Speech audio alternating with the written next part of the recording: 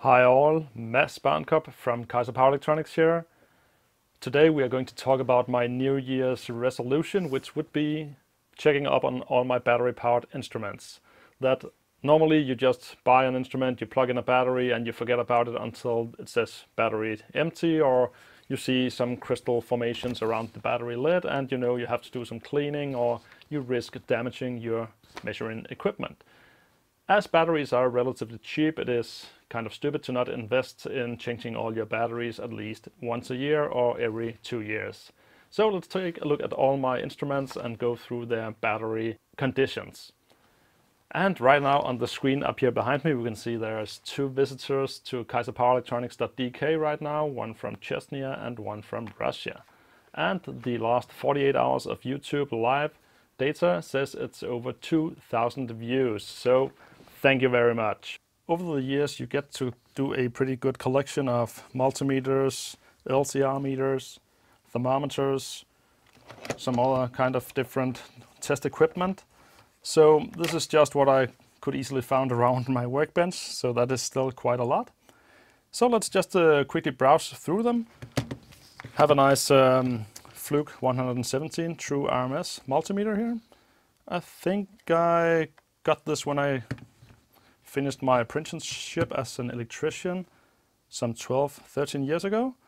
And the same for the Elmer. That was also a gift at that time. The Fluke T5 600 tester here with a clamp on meter. That is from around the same age where I worked as an electrician. Was just tossed out, but nothing wrong with that.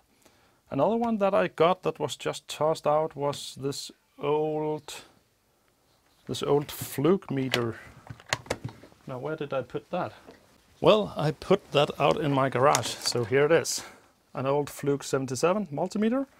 Also was just thrown out, but works as a charm. Then we have a cheap Chinese LCR meter. Has served me pretty well, but the probes are pretty bad, low quality. Then my LCR meter DE5000 from DER, which is the one I use daily. I also have the EEV block 121 GV multimeter, which has Bluetooth and an app on my smartphone. That's very nice to do some remote readings. A high precision thermometer that goes up to 1200 degrees Celsius with a nickel chromium sensor here, and also has a large clamp on here for measuring on pipes and tubes and such. When we get to the real clamp on meters, then I have some no-name OEM up to 400 amps here, and from a Bieltema, which is quite nice because to the price you can get a 1000 amp clamp on meter for both AC and DC. So this is really a nice meter to have. Then there is the thermal imaging camera, 32 x 32 pixels. I got a video review about this, so check that out if you're into buying a sub $100 thermal camera. And a regular infrared thermometer. And here I have a small IV or IU simulator, which is simply a milliamp or 0 to 10 volt analog simulator. So you can use this to test analog inputs on PLCs and other kind of industrial components. But it does not turn on, so that probably needs a new battery.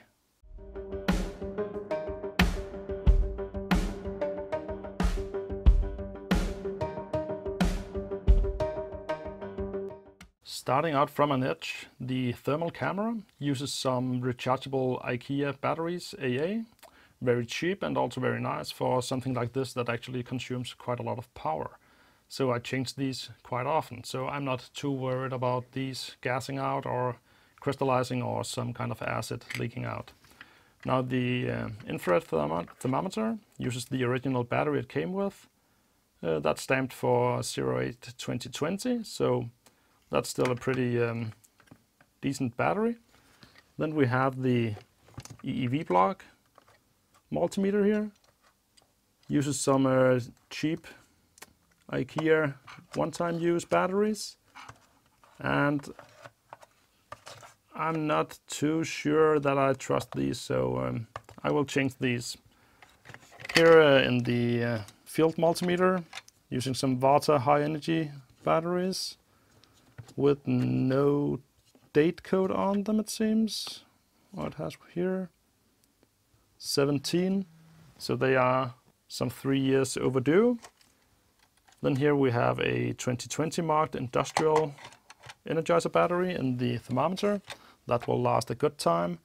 Now, funny enough, in the Elma multimeter here, it doesn't use a 9-volt battery, but uses 2 small Energizer 1.5 volt AAA batteries. Let's see if it has a timestamp. 2027. So with no signs of any leakage, those are just going to remain in there. I would say that I have been pretty lucky that there doesn't seem to be any equipment here with leaking batteries. So that's quite nice. The old Fluke 77 also has an industrial Energizer battery, which I put in recently as it's for 2022. But now the Fluke multimeter, that has some weird no-name alkaline power maker, but still stamped for 2023. So yeah, no leakage, assumed to be good. Then in the cheap Chinese LCR meter here, we have one 9-volt battery stamped for 2012. And that also shows a battery symbol when turned on, so this is getting changed. My regular LCR meter uses a Golden Power Green Energy, which assumes 2018. No signs of leakage and doesn't ask for a new battery, so it will remain the same. Now this one had run out, still has the plastic on, but that's also for 2007, so that's a good 13 years overdue, and has also started to leak out. So there we have it. The battery acid, or simply the moist, can do this, that it starts to react with the air and some acid leaks out and you get these green crystals from reaction with the copper terminals. So I got to get that cleaned up and change that. The Biltema clamp-on meter, 2014, but luckily no signs of crystallization. So even though it's 6 years overdue, it is in a good shape still, but getting changed nonetheless. Now for the 400 amp clamp-on meter, it has this actually interesting battery case for AAA batteries. I have not seen that before. Makes it pretty easy to change out.